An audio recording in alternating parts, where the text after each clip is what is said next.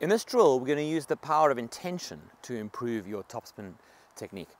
Now, you'll often hear Craig O'Shaughnessy, the ATP analyst and Djokovic's ex-coach, talk about the value of depth. And he talks about the 5 ways you can force an error. Speed, spin, depth, direction, etc. And he calls depth the diamond, right? It's the best way to put pressure on your opponent, and topspin is the way you get depth, right? You want to hit the ball into the back of the court, the box at the back of the tennis court, and to do that you need to clear the net quite by some distance. And I've put a second net above the existing net, so I've almost tried to double the height of the net. And just the thought of having to hit up like that, the net's then making me think about hitting up. And that's what's going to help me hit better topspin technique. Now that sounds a bit odd. Let me explain that a bit better. So sometimes we work on our technique, we literally focus on exactly what we're doing right here in front of us, how we're moving the racket. We're very much focused on the mechanics and the technique we're using, right? There's another way to work on your tennis, and that's using intention, and it's to focus on the outcome. Now, often when we learn tennis, we try not to focus on outcome, because if you get too attached to the outcome, you can't concentrate on the things you're learning. But in this case, it's the opposite. So we've told ourselves we want to get the ball deep, we want to get it into the back box, and by telling ourselves that's the outcome we're looking for, we want to just let the body get on with achieving that for us. It's a bit like the inner game of tennis, that sort of a logic. We want to simplify things. We don't want to think about it too much. We know that's where we want the ball to end up, really deep with a lot of topspin. We use the TopspinPro just to reinforce the sort of right swing and mechanics, just to give us a bit of a guide, and we use it just before we hit the shot. So let me give an example. We're going to do 20 of these, right?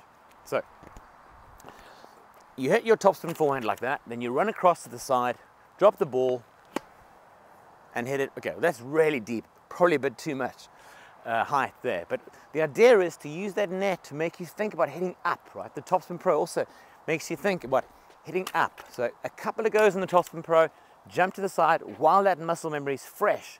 Straight away, it's that shot. You've got to clear both nets, and by doing that, you're much more likely to get the ball into the back box. There we go. So it's a great drill to work on that, and you can sort of mix it up a little bit, right? So you grab a few balls there. You can play your first shot in the TopspinPro, run across here, drop the ball in front of you, hit that depth. Now you can try an inside-out forehand, so you'll hit the shot in the TopspinPro, you'll back away like this, and do that, right? But that visual element of having a net in front of you forces you to think about hitting up.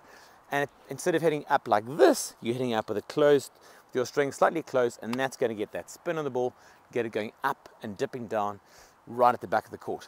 Now the second part of this drill is to make it work for your backhand. So if you've got a single-handed backhand, let's put the TopspinPro over there. It's a bit easier because you've got that spare hand to hold the ball. So same thing, you warm up the shot on the TopspinPro, then you run across, drop the ball, and again, got it over the first net and into the back box. So shot on the TopspinPro, step across. That's a bit high, right? And that's fine. You want to practice, and you're going to get mistakes. So you keep going.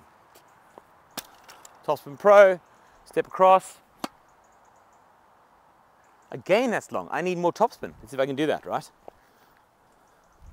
So, a bit more topspin on the TopspinPro. There you go. Step across. Yeah, much better. And one last one. There we go. Okay, and you can do it for the double-handed backhand as well. It's a little bit harder because you've got to throw the ball with a bit more height, so you've got time to get your grip and everything sorted out. Let's try that now. So, okay, so first the shot on the TopspinPro, then you step across, toss it up. There we go. That one is a bit short. Okay, again, on the TopspinPro, step across.